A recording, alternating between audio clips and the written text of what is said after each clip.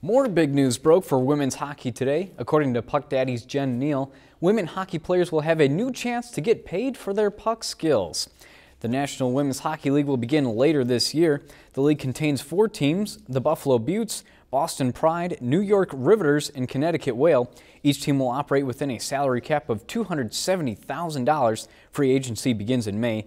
A June draft will allow teams to retain rights of college juniors for 1 year. The league was launched by Danny Ryland and former Team USA member Angela Ruggiero. If you've enjoyed this segment of Lakeland News, please consider making a tax-deductible contribution to Lakeland Public Television.